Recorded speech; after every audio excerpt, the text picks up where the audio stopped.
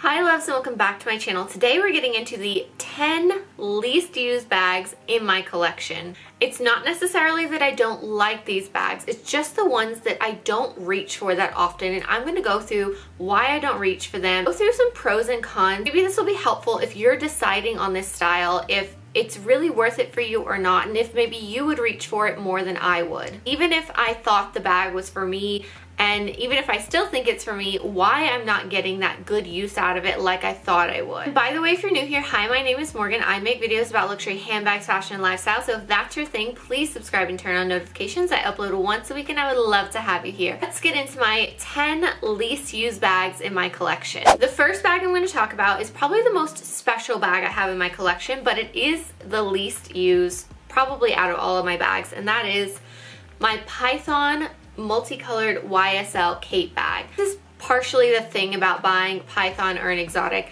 It's not meant to be an everyday bag. It's quite delicate. You have to take care of it. Don't think people really understand how much work it is to take care of a Python bag and having it look this good. After so many years, I bought this bag in 2016. Typically when you see a Python bag, especially with a curve at the top, when you're opening and closing, that will cause lifting of the scales here. So the more you use it, the more lifting you're probably going to have, especially on the back as well. If you're not careful about the fabrics that you wear with it, it can rub against the scales and cause lifting. I have some videos that I've mentioned care for my Python bag. I'll link one of them above here. It's just one of those that if you are gonna buy it, you already need to have an established collection. All your base is covered, and this is just pulled out for those most special occasions where you want a show-stopping piece. The second least used bag in my collection is my Gucci Super Mini Dionysus.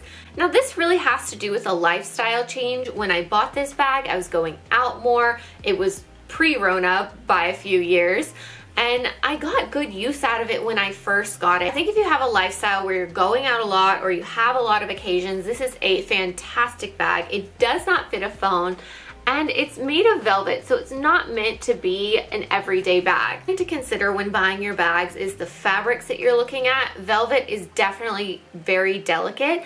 So if you're going to buy a velvet bag, you're buying it for occasional use. That's something you need to really have in your mind. Like, your cost per wear is not going to be fabulous, but I felt that the Gucci one was a good way to go because it's much less than buying like a Chanel velvet bag. If you are going to add velvet to your collection, a little bag like this for evenings is a great way to do it. This is something that is so timeless that I know I will get use out of it, you know, throughout the year. So even though I'm not using it frequently, something that can stay in my collection and serve its purpose like throughout my life. And it's also one that I'm very happy at the price point that I stayed at for this bag. When I bought this, I got it duty free and it was around $600 something. So it really wasn't a huge investment compared to something like a Chanel. Don't make it one of your priciest bags that you've ever invested in and you really want to use to death. Like, that is not your velvet bag. Third bag on my list is my Chanel Trendy CC in the pink. Now, I use my black one all the time. It gets such good use. The scratches show less on it, and I'm much less afraid to wear a black lambskin bag than I am a light pink one where a tiny scratch is going to show. I do have a scratch on it here. I don't know if it's going to come up on camera or not. It is just quite a delicate bag and I love it. I'm never getting rid of it. It's staying in my collection. I think it's so beautiful. If you're looking at cost per wear alone, black is the way to go. If you do want a lambskin bag that's in a color, going small is better than bigger. Those that I've just accepted that I'm afraid of it and I want to keep it looking as nice as long as I can. So it just doesn't get as much use as I would want it to. Fourth bag on my list is my Gucci Horsebit 1955. This is the Ken Scott collaboration. So that is an artist who they collaborated with. So it's like the Gucci print, but in his kind of way of doing it. And I love that. You guys know I love an artist collaboration. I really look more for artists collaborating with designers more than I do designers collaborating with designers, because I think that gives artists a different platform and a different audience to express themselves. But I wish they would have done this bag in the bigger size. If you're gonna go for this bag, I would say go for a size up. This is the mini size. It can fit enough, but it's a little bit of a faff because you have to put everything up and down. So like my mini pochette has to go up and down. My phone, you know, goes up and down. My wallet is smaller and only goes up about this much. So if I put something on top and I take my wallet out, then that thing drops to the bottom and it's hard to get my wallet back in. So it's kind of like playing Tetris when you're getting in and out of this bag if you're not minimal in what you carry. I would say for me, I would personally prefer to have the larger size, and I think I would get amazing use out of it. That wasn't an option for this collection. As far as I know, it wasn't available in the store when I went. I don't believe that they made the bigger size in this color. I think the bigger size was only in the black background with the same florals, but it doesn't get as much use as I wish it would because of its size. The fifth bag on my list is my Cambone tote from Chanel. I bought this pre-loved. I will link that video up here. At the time, I was able to snag this in perfect condition under $1,000.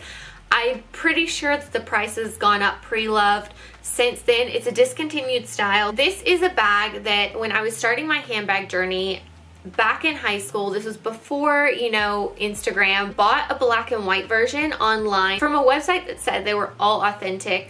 But now looking back on it, I'm pretty sure it was not. So I got rid of that bag and I wanted to make sure I had an authentic one because it was my everyday bag in high school. I loved that bag.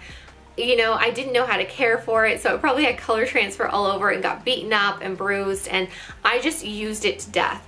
But this one is just so special in terms of memory that I know it's real. It came from Fashionphile. They sell authentic pre-loved bags, and the condition I got it in, it was pretty much box kept. It was perfect. Like, there's not a scratch on it, but it's really something in my collection that's just there for like collector's purposes and the memories that this other bag that I used to have holds. Next bag on my list is probably going to change to camera lighting, so bear with me. I'll try to get through this section fast, but it just always happens every time I show a fully black bag. It is my Prada nylon backpack. Again, this is one that I had in high school. I had the real version. And then the trend went away of the Prada nylon because when I was in high school, it was like the biggest thing to have one of those Kate Spade mini nylon backpacks or the Prada. For the Prada, and I used it to death. This is a bag you can beat up. It's fantastic, so great. And I really used backpacks a lot back then. I mean, when you're in school, you do. It just makes sense. You're used to carrying your books in them. So even if you have a handbag version, it feels natural to carry it. After high school, I think I kept it in college for a bit. And I wasn't really using it. So my mom always really liked the bag. I gave it to her, and then the trend came back, and then she didn't want to give it back to me, which is totally fine because I did give it to her. So, but I was cheeky and I did ask, could I have it back? And she said no, which I had to respect. So I found one at Bicester Village Outlet, and this one has the gold hardware. Mine had silver because when this re-released, it was for $1,000, and I was like, no, I'm not paying that, because I think I paid like $200 for mine pre-loved back in the day, and I was not doing, you know, $1,000 for the same bag. And I knew I wouldn't use it as much as I did back then. This was just something that I wanted to have in my collection because of the memories I had.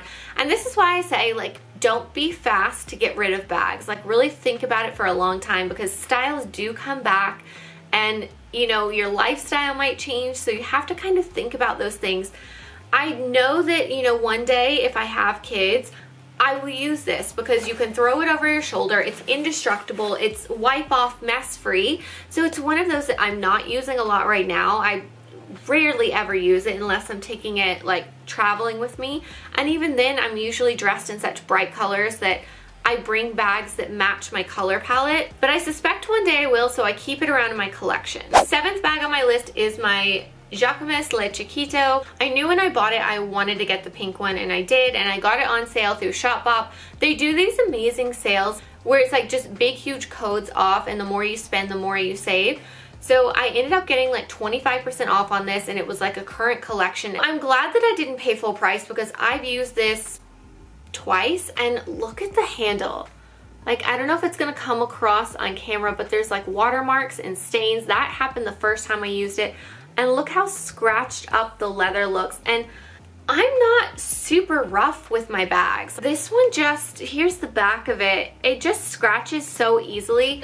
I don't think it's a bag that necessarily looks better as it gets scratches. Like Chloe is a brand that I love. As it gets scratches and wear marks, it just looks better because of the design of the bag. Every time I go to possibly wear this, there's another pink bag in my collection that's in a better condition that I end up wearing instead of this. I don't know if I should keep it around just as like a little piece of fashion history. It had such a big moment. I just don't see myself really using this. Like, it's also not practical enough that it ever makes the cut for a trip where, you know, I usually like to have a teeny evening bag. One of those that I feel is so iconic because of the moment it had on social media, but maybe it's just not me. Like, maybe it's too trendy and fits too much of a different style that I probably should just get rid of it. I don't know, like, what do you think? Should I just get rid of it already, or should I keep it and keep trying to style it? 8th bag on my list might come as like a little bit of a surprise, and that is